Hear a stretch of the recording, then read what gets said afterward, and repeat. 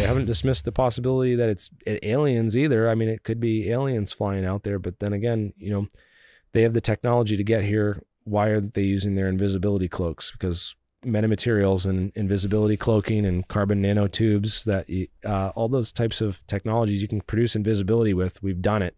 Look up mirage effect. Look up mirage effect CNTs. CNT is short for carbon nanotube. It's incredible we can find all this stuff right on Google. Yeah, if you know what to look for. If you know what to look for. Right, yeah, you got to know what to look for. You have to know the keywords, and if you don't, then you will never, ever stumble across it in your random researches, right. You know, not in a million years. But if you know what you're looking for, yeah, it will come right up. Absolutely.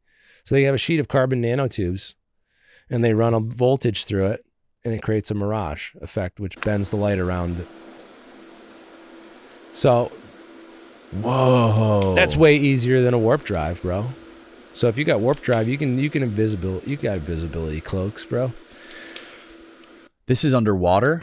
Yeah, it's underwater, actually. So explain to me how this is happening.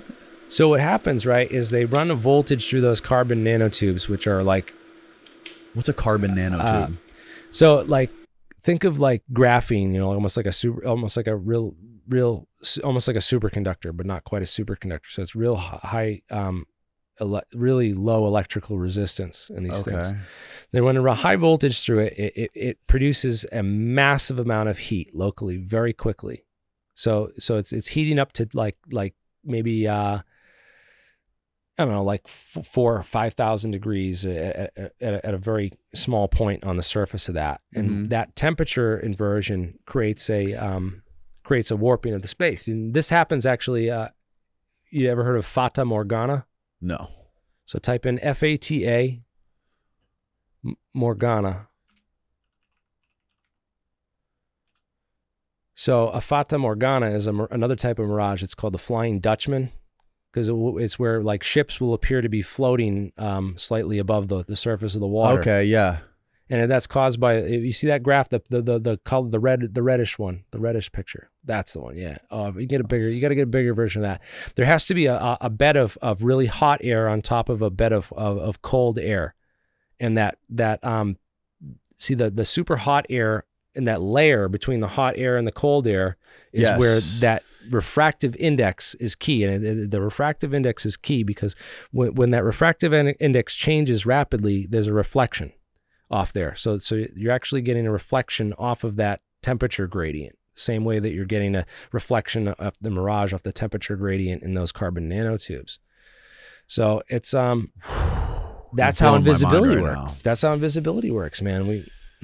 You are blowing my fucking mind. Our ice melted. I gotta get us some more ice. Well, let's don't pause, just keep running it. I'm gonna go grab some ice. It's about to get real deep. I'm gonna need to wet my whistle if we're gonna get deeper than this. Right. So the same idea. You have a surface of hot air, or the temperature gradient creates an inversion effect where you have a refractive index, and that's the same effect that you look at the hot road on a hot sunny day, and you get that mirage effect looking down. Right. The road. Exactly. Same thing in a desert. You see that when you look at like a telephoto shot of a desert, you can see it when people are walking down the road. The surface of the sand or the road is hotter than the surrounding air, right? Because the sun's right there, and that temperature gradient, a layering effect creates this. So is there any proof that this is actually being used in defense research or any kind of like technology bigger than something in a fishbowl? Yeah, well, so they started the again, I mentioned the Project Rainbow is the U.S. Invisibility project started by Edward Mills Purcell. Project Rainbow. So you can search Project Rainbow. See, right. And they created a number of interesting technologies. Like one of them was this is where the metamaterials first kind of got their background. So yeah, you're not maybe not get it for that, but look up wallpaper, Project Rainbow wallpaper, for example, right? So they have this stuff called the wallpaper. Oh no. No.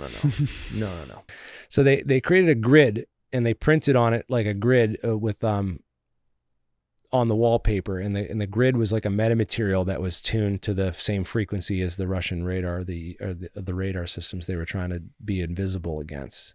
And by coating the U-2s with the fuselage of the U-2 with this wallpaper stuff, they were able to make it invisible. And this was like a very early version. It was very, of course, it was very thick and heavy, and it created too much drag and other problems for the craft to really be usable and effective. But that was like the big thing, because, you know, the Russians were tracking our U-2 flights as early as the 50s. And so we were trying to figure out how we can get these programs to go over. And this was Lockheed that made this? Yeah. Maybe. Developed by the Lincoln Lab team at Lockheed. Yep. Yeah, it was Lockheed. Yeah. So then they had some of these other ideas for how to do it, including the trapeze reflectors and stuff. But eventually this stuff developed into a study on, you know, materials themselves. So actually the paint, the black paint they use on the SR-71, which replaced the U-2 as a recon plane, and also the paint that's on the F-117. It's this black, very dull black paint, right? It's actually, Brett was talking about this when you guys were on his show. Yeah, briefly. Yeah, so they actually figured out it's made out of barium titanate, a version of barium titanate, and which is a ferroelectric, and it has an interesting radar response. So they use this paint with metamaterials built into the paint to make it more radar absorbent. And they burned a bunch of this stuff out because they have to scrape off and replace the paint very often, because it's very susceptible to weather and other things. In order to keep it fresh, it costs a ton of money to maintain and that's, you know, to repaint these things and do it. And also the toxicity of disposing of this stuff. They were burning in open burn pits out at Area 51, and a bunch of guards got sick. You can look up a case of the guy's name's Fred Dunham, and he's one of the guards that got like super sick from these open burn pits. So they were actually, you know, burning the stuff, and people were breathing in and getting sick out there as a way to dispose of the technology, supposedly, so that, you know, it wouldn't get out. But yeah, there is evidence of them using this, yes, and on active craft. Well, there it is. And has there ever been any footage of what we saw on those little tubes inside the water of basically the thing becoming invisible? Oh, of like this cloaking technology. So if you look up BAE stealth tanks. So they have these polychromatic. This is the earlier version of this. This is a different version. So they use these polychromatic hexagon panels. BAE is what? BAE is British Aerospace or something like that. BAE. Right. It used to be Marconi. Believe it or not. Look at that tank. Click on the one with the guy standing next to it. Right there. Holy shit. Look at that thing, dude. It's like a Tesla tank. Yeah. So those hexagon panels on the side of it can change the color, and they can also they change color to make it like visual camouflage, but they can also change heat signature with infrared.